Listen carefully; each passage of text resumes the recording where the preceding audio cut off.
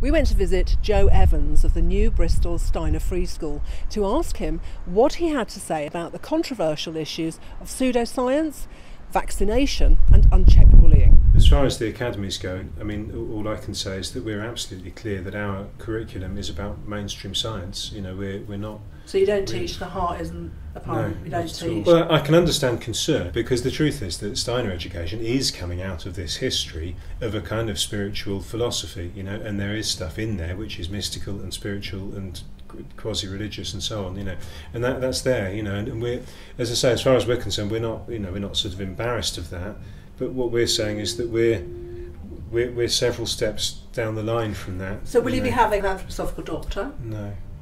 So can you imagine in your Steiner school getting Simon Singh in to talk about Simpsons and the maths? Because yeah, we'd be up for all sorts really. I'd be quite happy to set up a debate about vaccination for parents to come and attend, you know, and get some epidemiologist from the NHS to come in and talk about it, and you know, and have that out in the open. Can we come and film that when you do that? If it happens, yeah. But you know, rather than have all this stuff kind of as it's been at the minute, when it comes out, it's just everyone's in the comments section of each other's blogs and things, and I think, well, you know, come and talk about it. But we've said that if there's a local programme where vaccinations are being offered in schools, we'd be part of that. The sense in which the zero tolerance approach is pretty widely accepted now, fits in with the ethos of the school, is again about having that sense of a culture which everyone feels part of.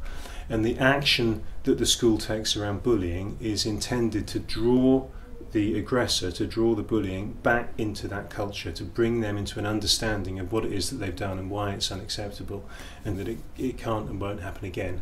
I then asked Joe for a comment about the specific subject of unchecked bullying, which led us to achieve the first human rights settlement with the Steiner School. I wouldn't in any way consider myself as a representative of all of Steiner education, so this is me speaking for our school, but for us, I think the kind of situation you've described sounds profoundly wrong in the way that a school should deal with bullying, and it sounds as if either the right policy framework was never there, or if it was there, it was profoundly misinterpreted, and we wouldn't be happy with anything remotely like that. I guess what we've got to do now, you know, we're talking the talk at the minute, we've got to walk the walk as well. We have to deliver on all of this.